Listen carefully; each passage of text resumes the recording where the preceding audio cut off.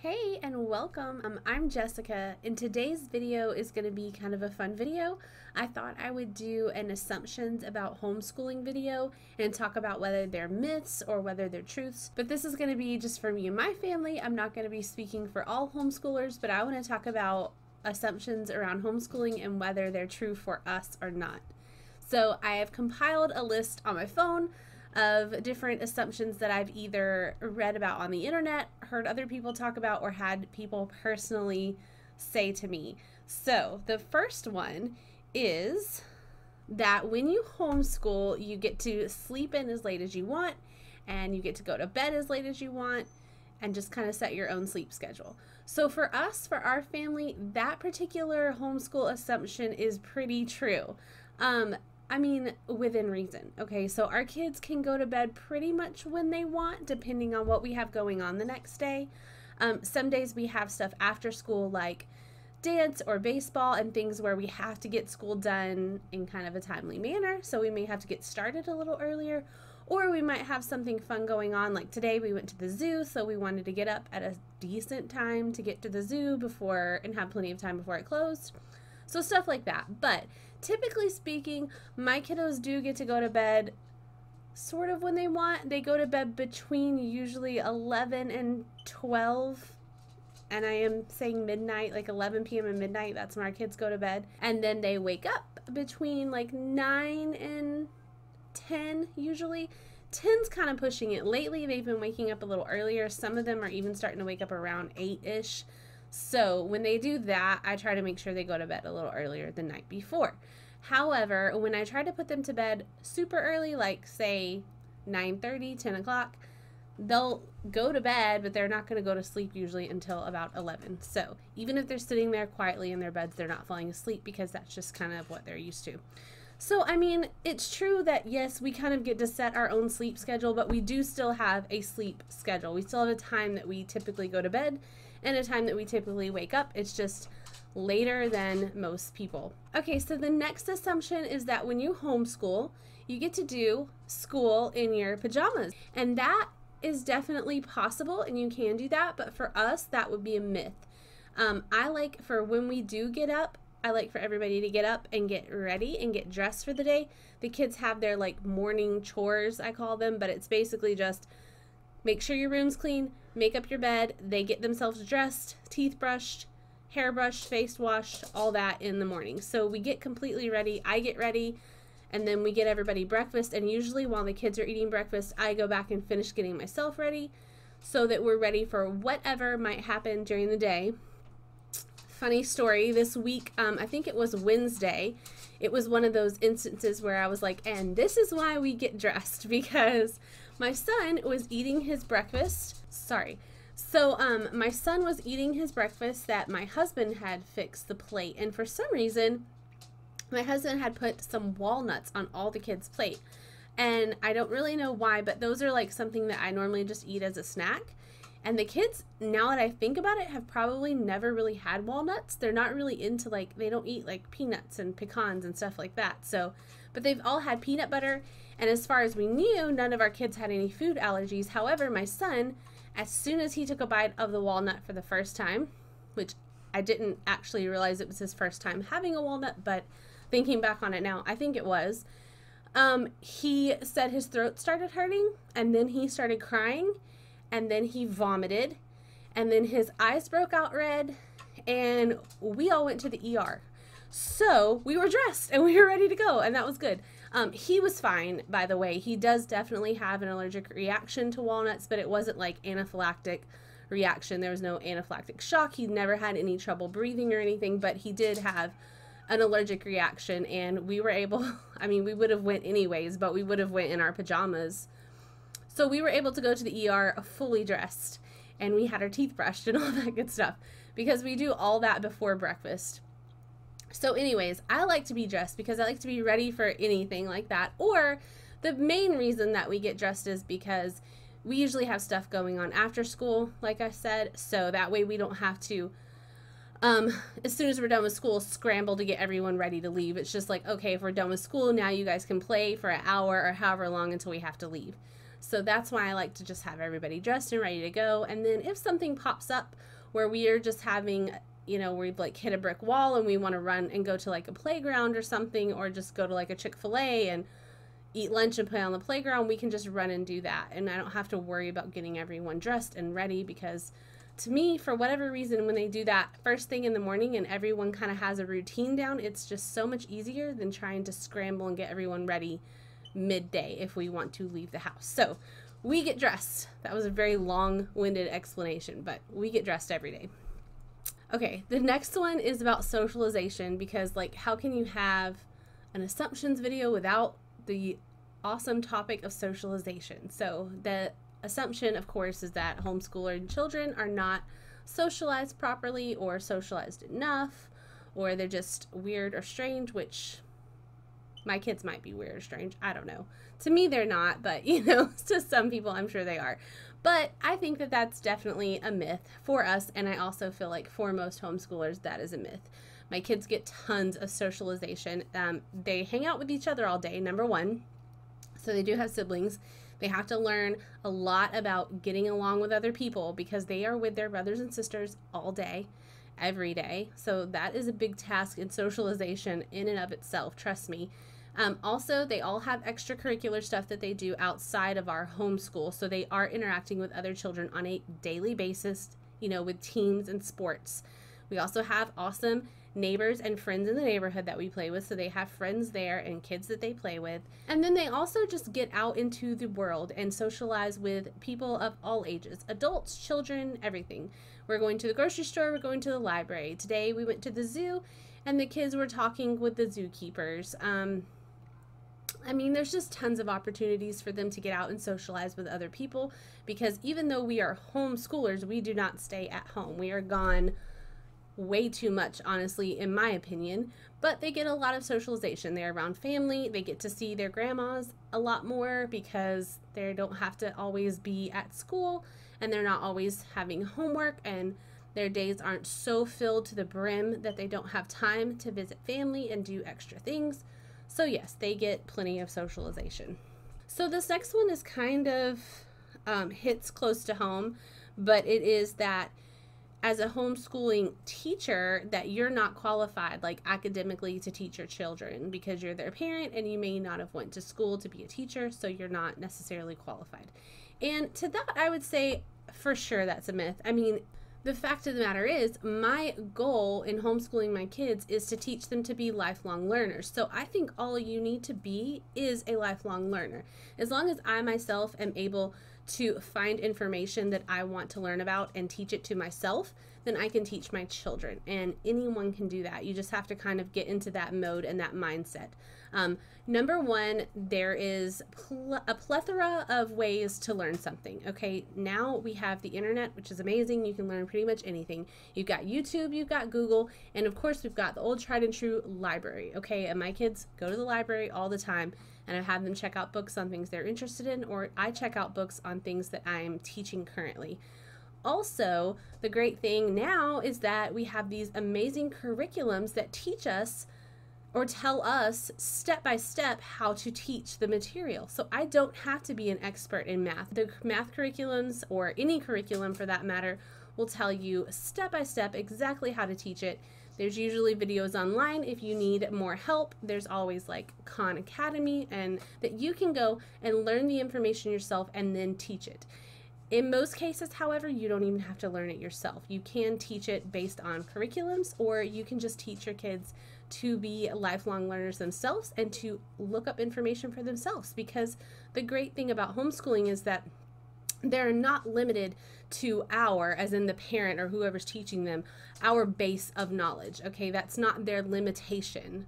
It's not that if I don't know something, then I can't teach it to my kids and they won't know it. That is not how it works. So that's great. And so I would say not being qualified to teach your children is definitely a myth.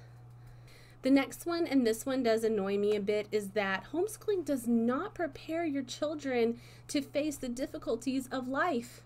Like, hello, they don't have to wake up to an alarm clock at 6 a.m. and get ready and get on a bus and wait 45 minutes and then get to school and then wait for everyone else to get there and then sit in their chairs and then watch the morning message and then do the pledge and then take roll and then wait a little bit longer and then start their school day. And then, then they have to get in line and they have to raise their hand before they talk and they have to ask to go to the bathroom. And if they're homeschooled, they don't have to do these things, okay? They just don't. So they're not going to be prepared for life. I don't know. I don't even know where to start with that because it's just ridiculous. Okay, this is a myth.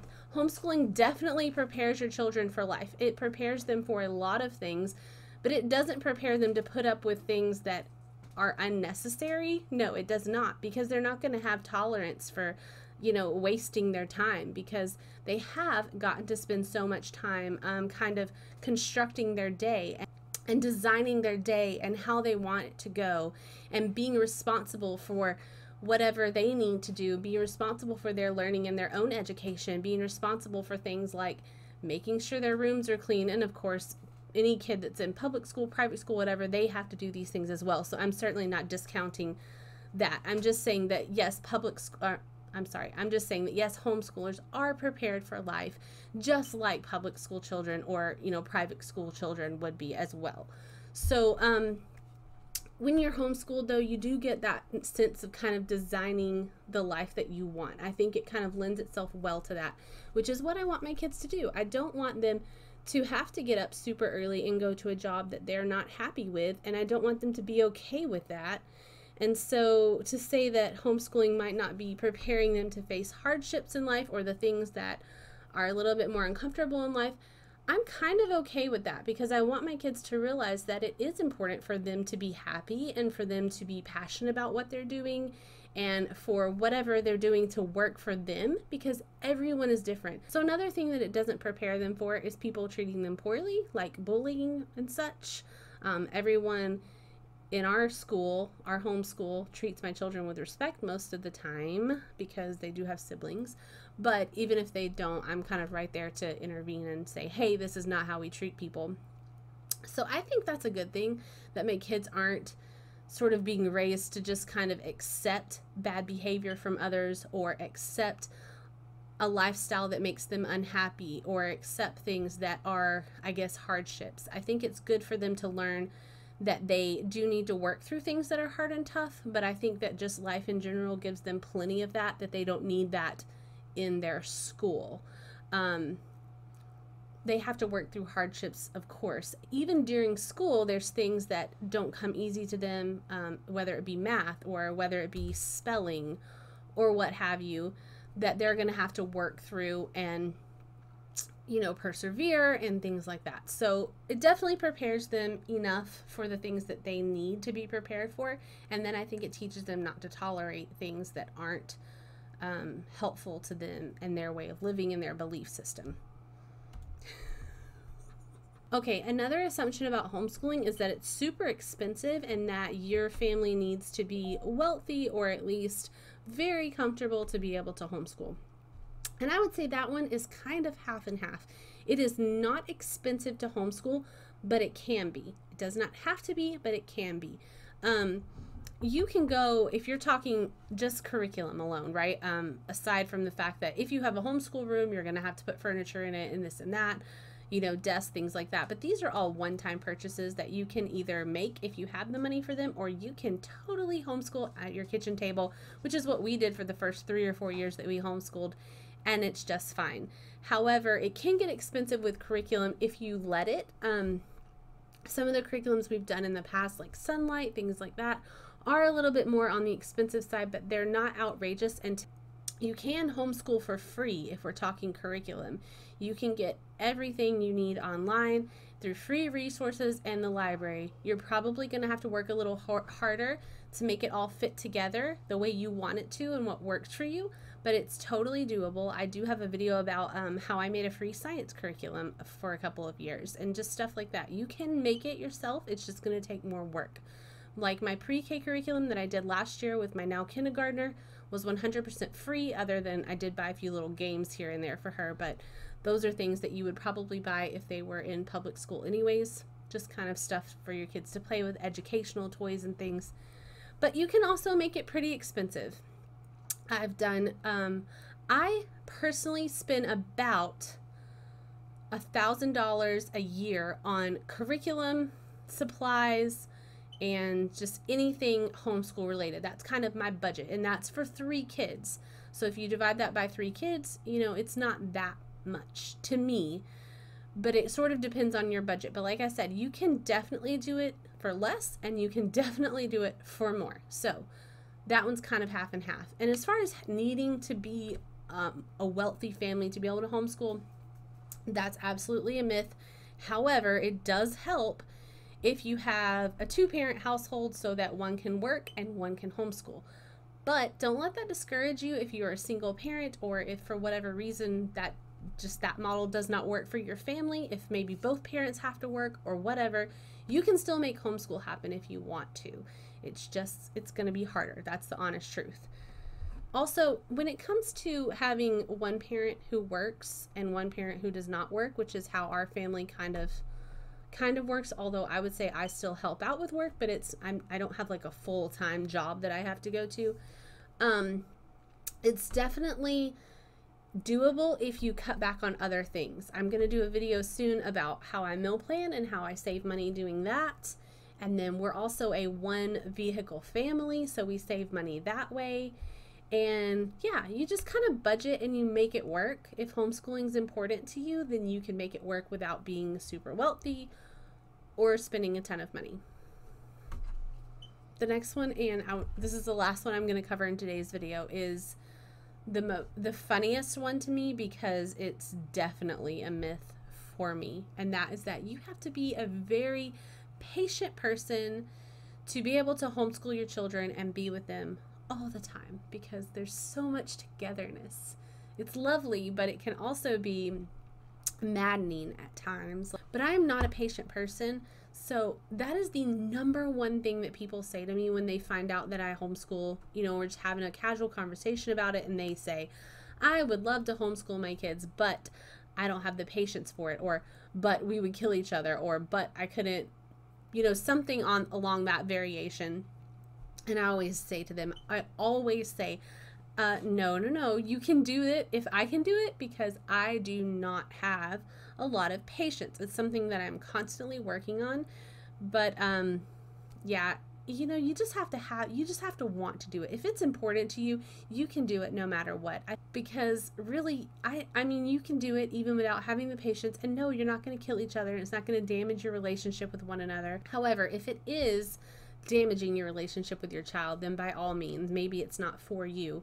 But I think that, especially if you've homeschooled for a while and once you get into kind of a groove, it is just as easy to me as it would be to get up and get my kids ready and get them off to school, and then do all the things when they get home from school, rushing around, doing homework, I don't know, just all the stuff. It's all hard. There's all variations of it, but it's all, I feel, equally difficult, I guess. So yes, homeschooling can be difficult at times just because it takes up so much time. But if you're willing to put the time in, it's not that bad. And as far as the patience with your children, you get used to it. To me, it would be so strange to send them away to school for 6 or 7 hours. That would be so strange. And having them at home is not an issue at all. So, once you get used to it, what I'm trying to say is it's not hard, I guess. Not to say that it's always easy, but it's not hard. Like I said, with the patience thing, I work on that constantly, and you're going to have to work on that whether your kids are in public school or not if you don't have patience. But as far as specifically the patience to teach them, it's more about learning the boundaries and kind of like the routines and the rules that you have and the expectations that you have for teaching. With my kids, they kind of know my expectations by now, and that is, when I'm teaching one kid, the other kids have to just kind of raise their hand and wait for me to come over. I don't like them to interrupt me while I'm actively teaching. Like if I'm reading out of our history books or whatever, they can speak without raising their hand, but it has to be related to the history. It cannot be, I'm going to go get some water, and that's not the time when they get up and go to the bathroom. It's just those kind of little rules and those little expectations that once your children learn those, and once you learn what you need to make it work, it just makes the day a lot smoother, and patience isn't so much of an issue. I feel like I'm tested a lot more with my patients when we're not doing school, because when your kids are being my kids, when they're fighting more and when they're being like more rambunctious, that's always outside of school, because during school they're busy, they have something to do, everybody knows what they're supposed to be doing. We have a rhythm down. We have it down, but we've been doing this for 7 years now, so we know what we're doing. It wasn't like that on day one, obviously, but now it is. We have a rhythm and it works. So yeah, my patients are definitely tested more outside of school. It's usually when they're arguing with one another. And during school, since I have set routines and expectations, it's just easier to manage them. And then we're not having to do the homework thing. So I know a lot of people will say that they cannot even teach their kid, or I know a lot of people will tell me how hard it is for them to even do homework with their child. And so that's why they said they can't imagine teaching them all day. But it is completely different. It is like comparing apples and oranges, because when you're sitting down and you're doing homework, number one, they've already had a full day of school. Their brains are probably just over it at this point, and they just want to play or do other things. Number two, you're probably rushing around trying to either get dinner done, or you're doing other things and they need to go to soccer, or they need to go to cheer practice or whatever, or you guys need to go to church, or just you need to leave, or you need to do other things. So everyone's kind of in a hurry. And you're also working with them on something that someone else taught them. So even though it might be something you know how to do, you don't know how the teacher taught it, exactly how she wants them to do it. It's just completely different. When you're doing homeschool, you know everything that your kid is learning, because even if you're teaching them from a curriculum, you're still going through it alongside them. And you don't have any homework, by the way, so that's an awesome perk. You just get to do the work, and then when it's done after 3, 4, sometimes 5 hours, depending on your day, you're completely done. There's no homework, there's no more school. And so your kids can learn from you, and you can teach them even if you don't have a ton of patience, I promise, because I am in that boat, and we make it through the day great, and we still love each other at the end of it, and they learn. So you can do it. So that's it for my list of homeschool assumptions for today's video. If you've heard any other assumptions, or if you have any yourself that you want me to talk about, or just something that you've heard someone else say to you, please let me know below, because I think these are kind of funny. Some of them are a bit annoying, but most of them are just kind of funny. So let me know how any assumptions that you have, and if they're true for your homeschool or not, and I will see you in the next video. Bye guys.